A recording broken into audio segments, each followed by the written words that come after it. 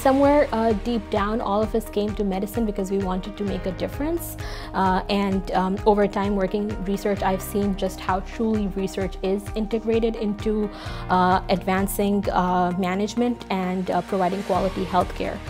And just being able to see that difference that we bring through research is very rewarding.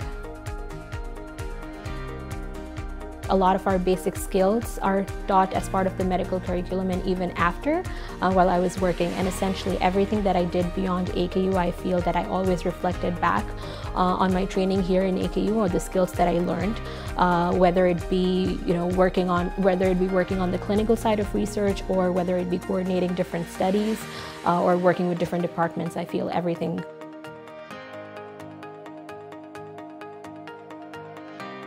So when I was working here at AKU, I was working with Dr. Babar Hassan, who trained at Boston Children's as well as part of his training.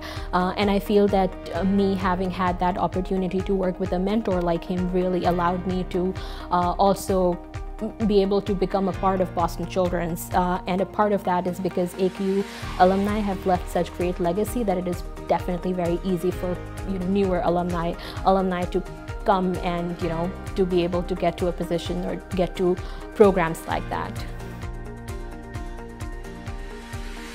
To start early and to not be afraid of failures, because research can be painstakingly long and requires a lot of patience and a lot of hard work. And so the sooner you start, the more likely you are to acquire all the skills that you need by the time you're graduating or finishing medical school.